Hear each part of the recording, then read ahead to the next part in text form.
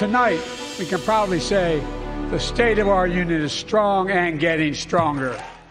President Biden gave his State of the Union address on Thursday. He focused on his accomplishments, deflected criticism about his age, and set the stage for his campaign against former President Donald Trump.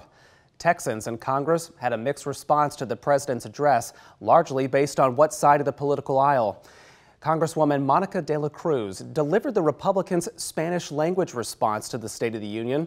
The South Texas Congresswoman said the president did little to address concerns of the people she represents. He is clearly disconnected from the everyday American. He didn't talk about the rising gas prices. He didn't talk about going to the grocery store and how people are struggling just to afford groceries that they need to feed their children. I come from a district that is 90% Hispanic. Hispanics tend to have larger families. That means more mouths to feed. What my people, my district were looking for, or they were looking for an answer to how these prices were going to come down and they can afford everyday life. Texas Democrats had a much different take. South Texas Congressman Henry Cuellar congratulated the president after the speech, saying, quote, "You were on fire." And Houston Democrat Al Green praised the inclusiveness of the address.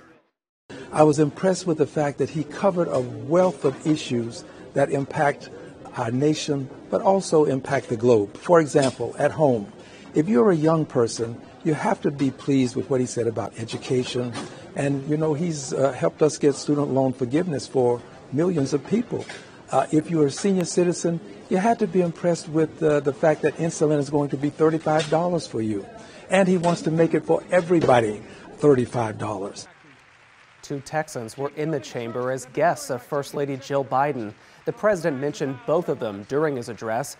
As he spoke about work to curb gun violence, Biden recognized 18-year-old Jasmine Cazares. Her sister Jackie was killed in the Robb Elementary School shooting in Uvalde. The president also denounced the Texas law banning almost all abortions, recognizing Kate Cox in the audience. She was denied an emergency abortion by the state Supreme Court after her doctor determined that her health was in danger. Cox is a mother of two. She had to travel out of state to get that emergency abortion. The largest wildfire in Texas history is still burning, but it's already left some ranchers facing financial ruin. The damage and who's stepping up to help.